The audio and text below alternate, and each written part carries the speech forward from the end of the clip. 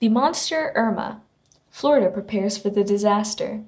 Hurricane Irma has been upgraded to a Category 5 hurricane, earning its rank as one of the 7 strongest hurricanes on record in the Atlantic Ocean. On September 5th, wind speeds had reached 180 miles per hour and are expected to continue to increase. Meteorologist Eric Holthus commented on the storm's progression in a tweet stating, "Hurricane Irma is now expected to exceed the theoretical maximum intensity for a storm in its environment, redefining the rules." Scientists from the National Oceanic and Atmospheric Administration, or NOAA, were able to capture footage from inside the storm. Video capturing techniques like this are necessary for scientists to obtain data to accurately track the path and intensity of the storm.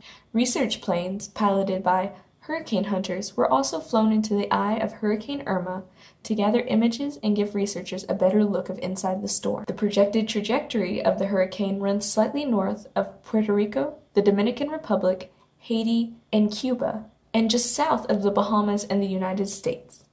This Sunday, the hurricane is expected to make landfall in the United States. Florida is one of the world's largest producers of orange juice, coming in just after Brazil. Approximately 2/3 of the state's orange juice exports come from the lower 2/3 of the state, an area expected to be most severely impacted by Hurricane Irma. Hurricane Irma's storm path presents the greatest threat of danger to areas such as Puerto Rico, the Bahamian Islands, and Florida. The hurricane has already passed through the Lesser Antilles Islands, leaving destruction in its wake. The observed increase in growth of dynamics of global cataclysms indicates that in the coming decades they will lead to catastrophic consequences on a global scale for the civilization as a whole, and to victims and destructions unprecedented in the history of mankind, states a report entitled "On the Problems and Consequences of Global Climate Change on Earth: Effective Ways to Solve These Problems." If you enjoyed our latest article, please like, share, and subscribe to our channel to stay up to date